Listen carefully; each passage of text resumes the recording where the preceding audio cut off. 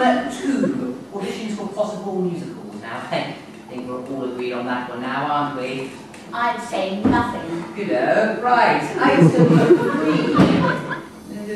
Just give me a minute to look over your hold-up notes here.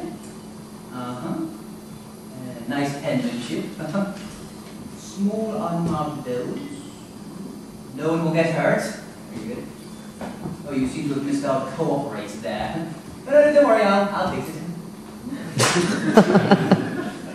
The first? The seventh? Seventh? Seventh? Yes, everyone's right for the seventh. Oh, bravo.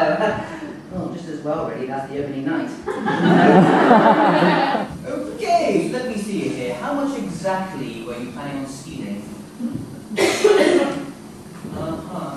Can I stop you there, sir? How much exactly is a shitload?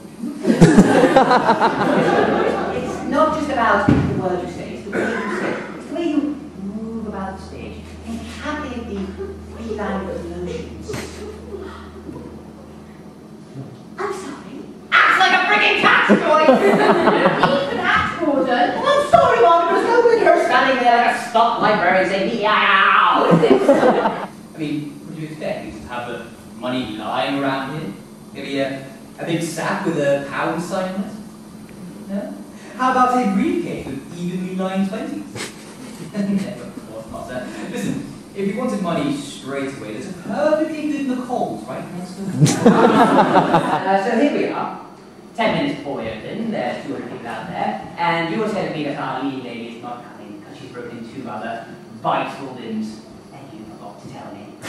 I'm too excited, Gordon. You're not going to catch me out, George. No. I'm not going to get all wound up just to have Margaret stroll in here, and oh my God, I just noticed something. You look frightened. Which can mean only 2 things. Either you really are frightened, or you're acting.